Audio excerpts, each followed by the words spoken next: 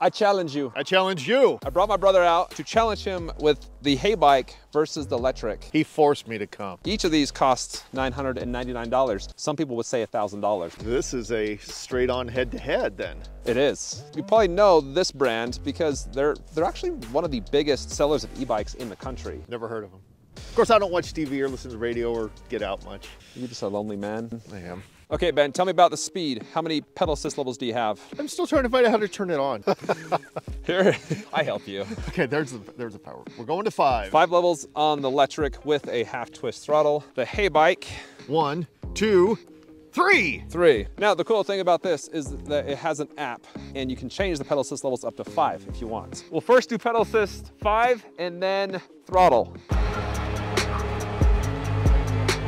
You had a faster jump off the line, which we're going to talk about next in the acceleration test. And you never caught me. I never caught you, but once I went full power, you never separated from me. So we'll say same top speed. Right, with pedaling. However, when we did throttle, that was a different story. You was way back there. Oh, and losing ground. I saw you look back after a while, and I was probably, what, good 20 yards behind you, 30 yards? Yeah. And you were still pulling away. So I basically destroyed you in that test, I feel. In that one, I am still licking my wounds.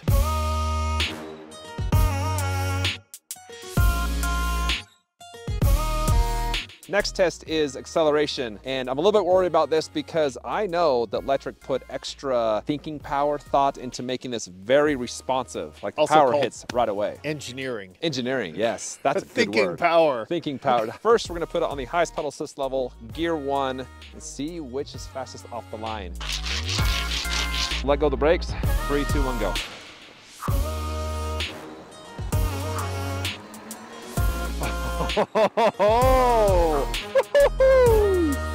I think I'm gonna be taking you on this one as well. I know you will be on this one.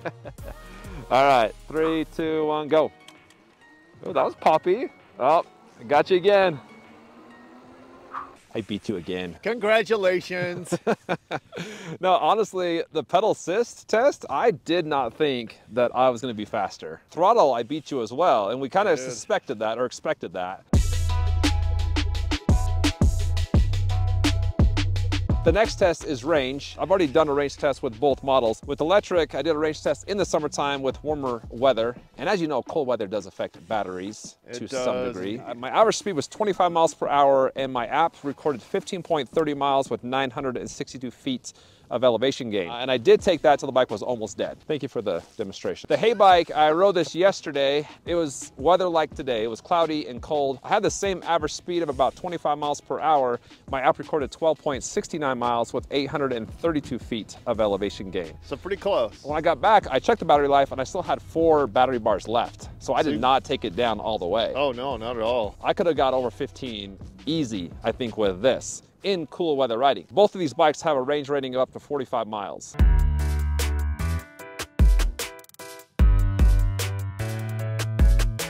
Let's go on to the last test, which is brake. With brakes, I've got dual disc with the Heybike, and the right lever controls the rear brake, left lever the fronts, which is what you want to see. And that's what I've got on mine as well. Same, but you actually have hydraulic brakes. So you've got some nicer end brakes. I have a tail light on this. I hit the lever and it does flash. Do you have that? Is anything happening? No, nothing. Okay, that was not 20, and holy crap. Yeah, that was a very abrupt stop. Not gonna lie. Was it smooth though? It happened too fast to gauge whether it was smooth or not. Ooh. I think you stopped quicker than I did. I think I did too. How fast were you going though? Like 17. The wind picked up. We're freezing, but we're gonna keep on filming because that's what we do. Yes, it is. Boom! Boom. I would say that I would favor the Lectric for brakes. You did win that test. Yeah.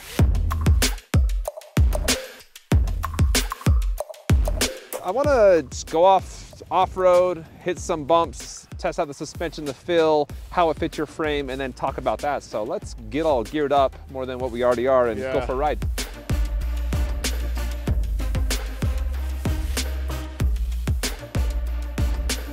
I enjoy my ride. Me, not so much. Oh man, dude, this seat post suspension kicks butt. Did you see me bouncing? No, but I can imagine. So let's switch bikes now, do that same stretch, and then we can talk about which we like better.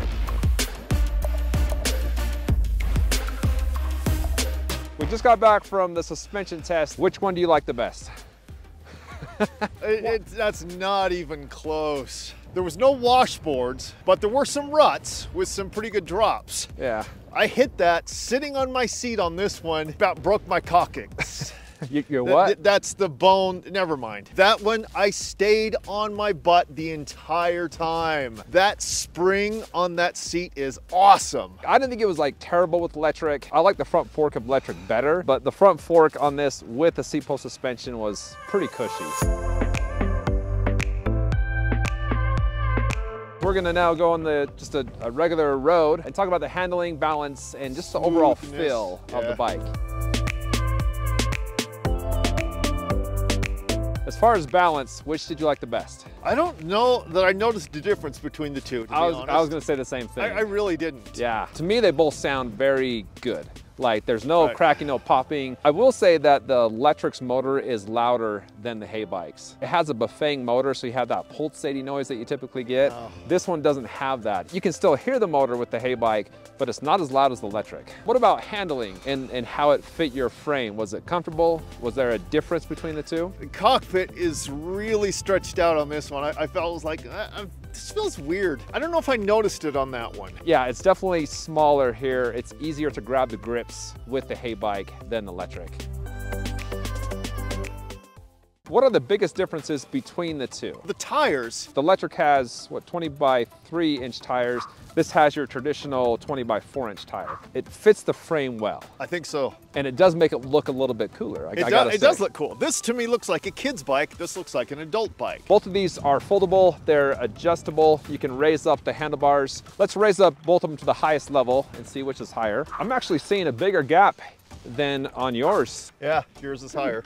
I do like the grips on the Lectric better though. I just have to agree with that too. They feel nicer. They're a higher end grip. I think the biggest difference other than the grips is the throttle. You have a half twist with Lectric and just a cheapy thumb with Heybike. And then the last thing that I just want to point out to you guys, if you haven't already noticed, is where the battery placement is at. Yeah, I noticed that. Battery is in the frame, so it's an internal battery, which aesthetically looks better. I like an internal battery. So I think the look of Lectric for me, I like better. Here, you got a big old clunky thing underneath the saddle.